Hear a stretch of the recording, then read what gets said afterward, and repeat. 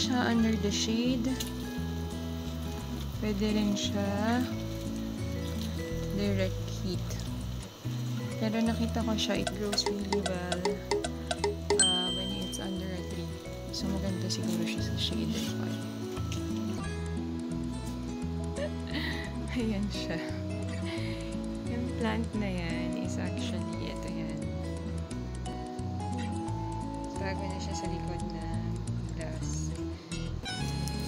Ayan. So, nagpabili ako ng madaming pots sa asawa ko. Bumili siya ng 100 pots na ganito. Medyo matagal na. So, nakastock lang siya. Sayang naman. So, ngayon, ang gagawin natin is to find plants that we can plant in these small pots. Pwede natin i-multiply and sure na tayo na mabubuhay at magagamit natin yung pot. So, hanap tayo dito sa garden. Purple vine. Ayan. So, medyo madami-dami ako niyan. So, kasya siya. Pwede siya sa small pot. Very small pot. And madali lang siya i-transplant. Cuttings ka lang and then you can put it there. So, we can use the turtle vine. Ayan. Meron din tayong wandering Jew. So, pwede ko din itong gamitin. Sige, maghanap tayo nito. Magkukulik ako nito. Yan yung wandering Jew natin.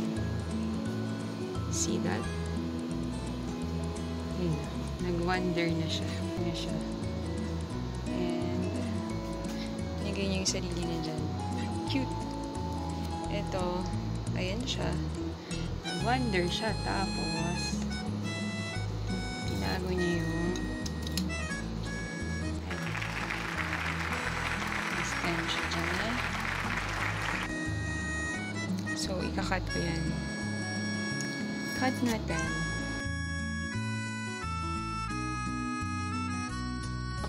Wandering Jew. So, this is what we have. These are wandering Jews. And I will transplant it in 30. I'll try to fill 30 small pots. As you can see, purple na purple yung color niya. Yung cuttings niya may roots din. Same yan sa turtle vine. So, may roots yung cuttings niya. This is how it looks like sa front. So, maganda rin siya na leaf na plant. Sparkly din siya. That's how it looks like in the front. And at the back, it's very purple. So, when you have the cuttings, you just need a scissor for it. You need the plant, you have a cutting, and then you have a small pot. So, sobrang simple lang ito.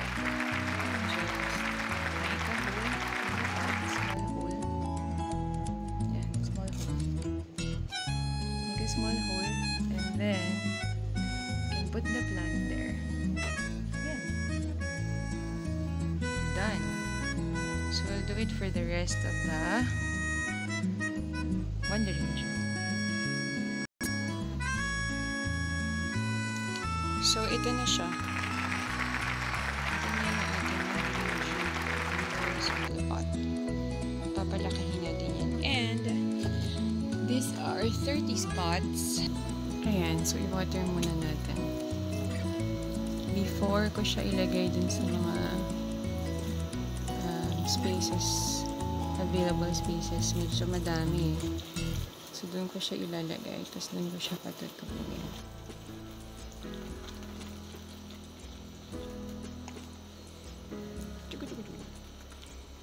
So water lang natin. So, nasa lalagyan na siya where it's easy to transfer. I'm just gonna transfer this and put it in places where I have some spaces.